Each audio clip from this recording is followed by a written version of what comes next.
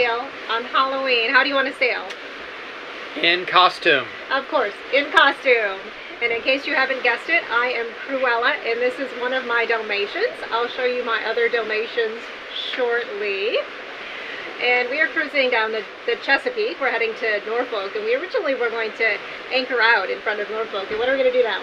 We are going to go down to Waterside Marina, where two families with two different vessels have been able to find room for us to squeeze in with them. And then we're going to wait for a weather window to get on down to North Carolina. So happy Halloween. Happy Halloween. So I'm going to head down now and show you the dogs in costume. Here's Anubis Dalmatian, here's Nuala Dalmatian, and here's Mocha Dalmatian. We passed 3 lighthouses on our sail down the Chesapeake: Point, No Point Lighthouse, Smith Point Lighthouse, and Wolf Trap Lighthouse.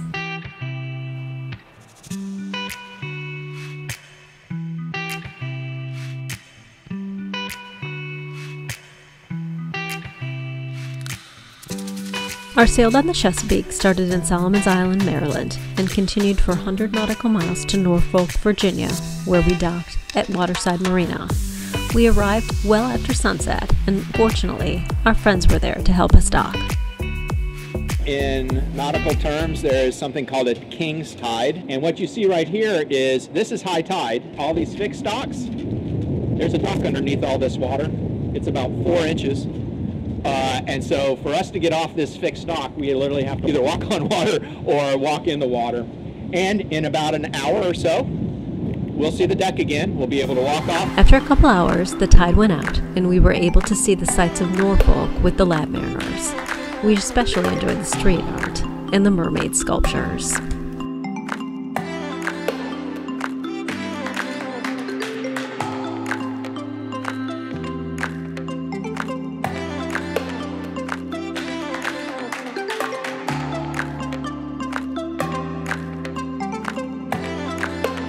So when the king tide subsides, we can actually see the dock again.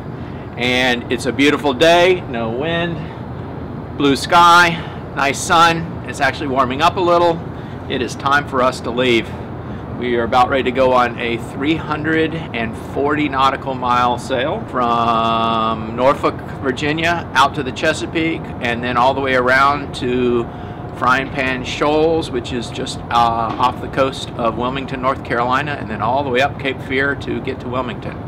So roughly, we think it'll be about a 50-hour sail right now. Lots of motoring, but it'll be easy waves around Hatteras, so that's a nice thing. Meet LabMariner, our home in the water, and her crew. Anubis, the huntress. Jim, the captain. Mocha, the camera dog. Nuala, the greeter. And Stephanie, the cruise director. We are just about ready to cross over the Chesapeake Bay Tunnel, and we're with 2 other catamarans and a monohull and a cargo ship. And it seems like the perfect time to be doing this.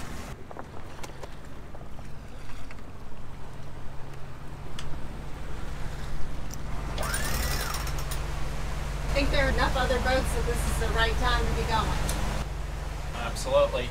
I think I counted like 14 to 18 vessels all heading out of the Chesapeake within about 45 minutes of one another. So we all came to the same conclusion that leaving the inlet of the Chesapeake at 3 o'clock in the afternoon was the right call. As you can see behind me, we are just passing the Chesapeake Bay Tunnel. So goodbye Chesapeake and hello Atlantic Ocean. It has been so cold that you weren't even able to grill. Yes, it's an awesome sail, and when you can do burgers and relax, it's a good thing.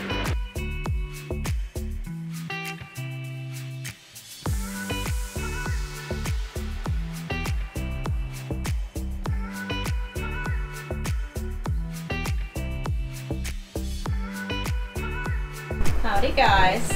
How are you doing on your day 2 of our voyage? So what makes a passage around Cape Hatteras so dangerous? Between Virginia Beach and Beaufort, North Carolina, is a long chain of barrier islands known as the Outer Banks. There are several inlets along the Outer Banks, but these are subject to shifting sands with shoaling that extends for several miles and are thus generally avoided. Cape Hatteras is also the point where the warm waters of the northbound Gulf Stream run closest to the North Carolina coast before turning eastward across the Atlantic Ocean. In addition to the Gulf Stream, a southern extension of the Labrador Current brings a cold current all the way to Cape Hatteras. The clash between the Gulf Stream's warm waters and the cold waters of the Labrador Current cause rough winds, fog, and unstable weather conditions. We are coming up on our Hatteras waypoint. We're doing 5.5 knots with our sails out, and we hear a bunch of chatter of a number of other vessels, and two of the boats are about 1.5 miles out from us, out in the deeper section, and they are reporting really difficult currents from the Gulf Stream. And then there's another boat that's about 2 miles ahead of us that is closer in, and they are also complaining of significant Gulf Stream currents. We've made it around our waypoint, and we have gone from 5.5 knots to between 1 and 2. And I think I'm going to follow what the boat closest to shore is trying to do, and that is find if there's any type of space between the shoreline and where the Gulf Stream is. If we can find a quieter, less Gulf Stream current, we'll pick up a knot or two in speed. It would both help us get to our destination faster, and usually there is less wave action there. So we're making our way over there. But again, we're only doing 1 to 2 knots, and they're about 2.5 nautical miles away. So we're going to be pounding and going into current for a number of hours before we find a way to extricate ourselves from the Gulf Stream. That's just the nature of the beast. The Gulf Stream and Hatteras are very close to one another almost always, and you have to deal with this each and every time.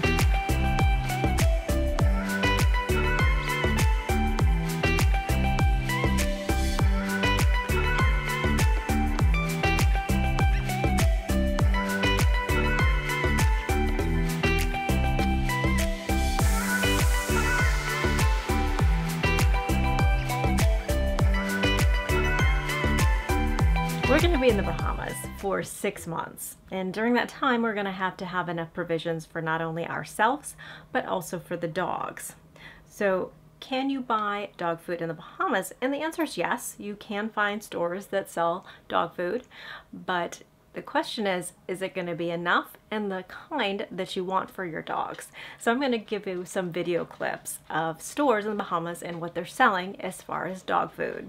At Whitewater Grocery on Great Harbor Key in the Berry Islands, only 5 to 10 pound bags of dog food were available. We saw a fair amount of dogs on Cat Island, so it was no surprise that at the New Bite Food Market there was not only 40 but also 50 pound bags of Alpo, Purina, as well as pedigree brands.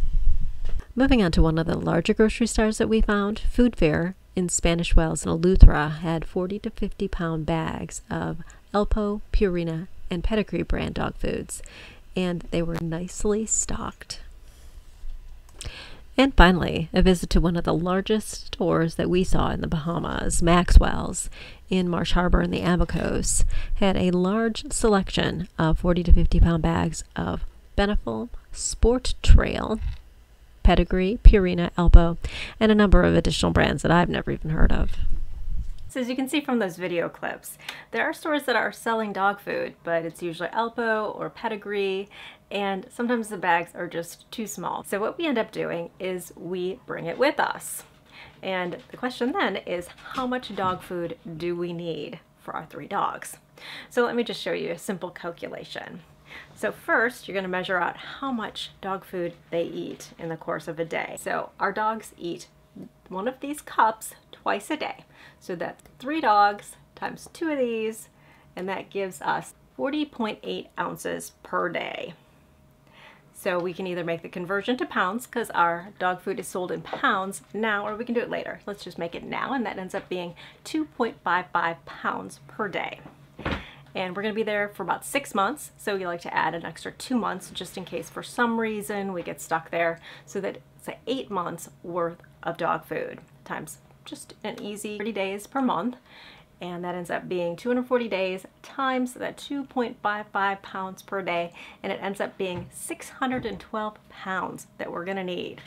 And each of our dog food bags is 40 pounds, so we need between 15 and 16 bags. That's a lot of dog food. So how hard is it to store all that dog food? Fortunately, we have an area in our forward cabin under the bed, and it's plastic lined on all sides, and then the top has a wood cover over it, so it actually stays dry and it stays free from insects. So it's a great area for us. We can actually just store the dog food as is, and we don't have any problems for the entire time we're out. But if you don't have such a good area and it isn't quite so free from moisture, you're going to want to put them in plastic bags. So I'm going to show you what that area looks like with 612 pounds of dog food, and I'm also going to show you some clips of how much fun it was us getting that 612 pounds of dog food onto the boat. All right.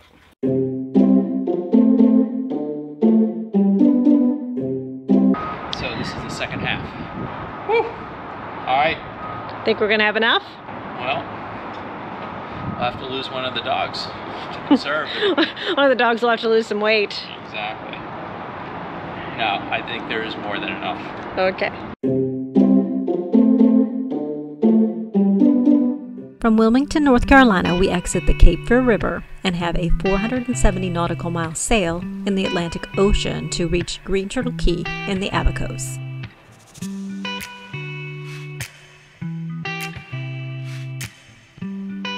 We just left Wilmington this morning. We had to wait until the bridge would open for it, and we are heading down Cape Fear River now, and we'll be out into the Atlantic. Yes.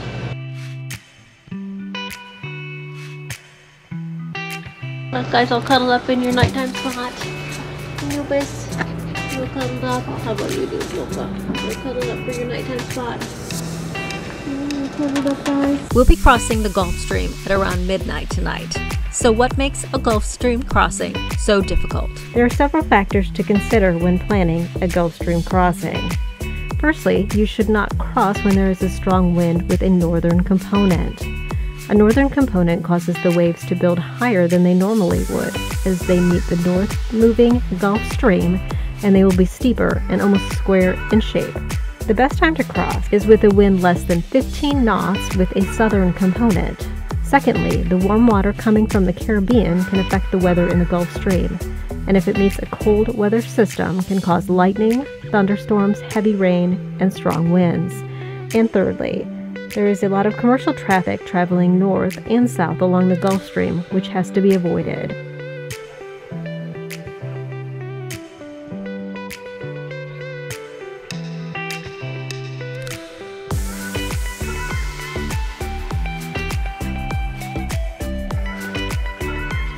We are now in the Gulf Stream. The blue line is the direction that our vessel is making. So the blue line is our course over ground, and the black line is showing where the boat is actually pointing toward. So in other words, even though we're pointing toward the black line, we're actually advancing about 25 degrees to the port or to the left. And the reason why we're pointing 25 to 30 degrees different from where our course over ground is because we're in the Gulf Stream. We're right now doing about 7 to 9 knots course over ground, but the Gulf Stream is roughly 3 nautical miles going from our right to our left. So literally, in order to compensate for that conveyor belt of water underneath us that keeps pushing us to the left, we have to actually keep pointing to the right or the starboard side and match our speed with the course of the water speed. So as long as we're in the Gulf Stream, our blue and black lines will be about 20 to 30 degrees apart. As soon as we get out of the Gulf Stream, all of a sudden the blue and the black line will start lining up again because we're no longer being pushed from right to left by about 3 nautical miles per hour.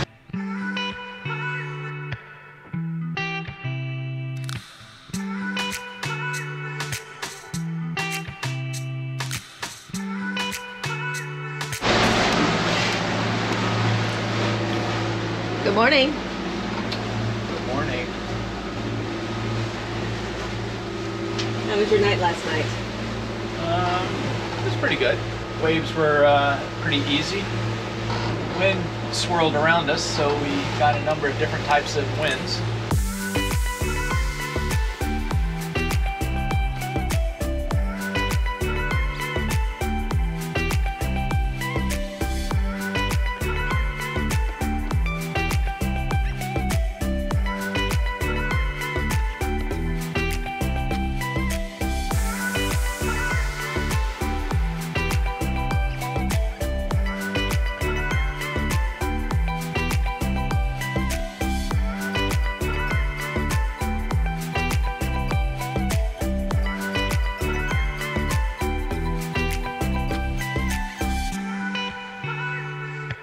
After about 45 hours of sailing, we start to see land to our starboard side. We enter into the Nunjac Channel and continue into the Sea of Abaco to anchor in Cocoa Bay off the Green Turtle Cay. Roger, Green Turtle Marina. We will wait until tomorrow once the officer gets to your offices from the ferry. And again, thank you for giving us a shout out tomorrow once you know that the officer is on premises. Over. So what's the situation? That was Green Turtle Marina. The officer is not there today. She comes in on the ferry tomorrow, luckily. So we will go in once Green Turtle Marina calls us up on VHF. We just keep our yellow flag flying for another day and we'll be able to check in without any problems. Join us next week when we check in with the customs officer and then we explore Green Turtle Cay as well as Fiddle Cay.